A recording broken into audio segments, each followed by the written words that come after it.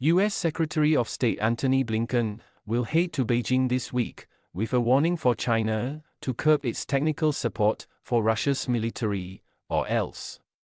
Blinken's three-day trip starting Wednesday comes after the approval of a $61 billion aid package for Ukraine by the U.S. House, and in the midst of fears in Western capitals that Chinese aid to Moscow for manufacturing of military hardware is ramping up. We are prepared to take steps, when we believe necessary, against firms that severely undermine security in both Ukraine and Europe, a State Department official told reporters ahead of Blinken's trip.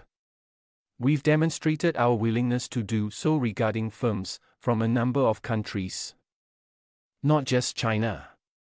Reports have long circulated that China has been sending everything from vehicles to bulletproof vests to Russia for use in its war against Ukraine, with the dual-use technology having both civilian and military applications.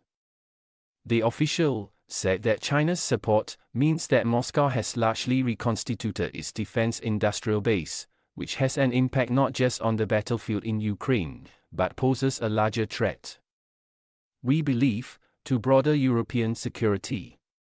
Officials in the US have this month briefed that China is also shipping parts and microchips used for the production of drones, cruise missiles and armored vehicles. Blinken's trip runs to Friday, according to the State Department, and is set to include both Shanghai and Beijing.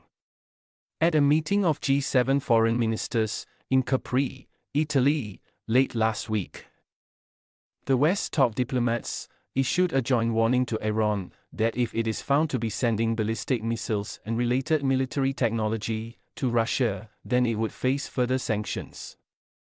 Speaking following the G7 meeting, Blinken said that China is Russia's primary contributor when it comes to industrial support for arms. We see China sharing machine tools, semiconductors, other dual-use items that have helped Russia rebuild the defense industrial base, Blinken said.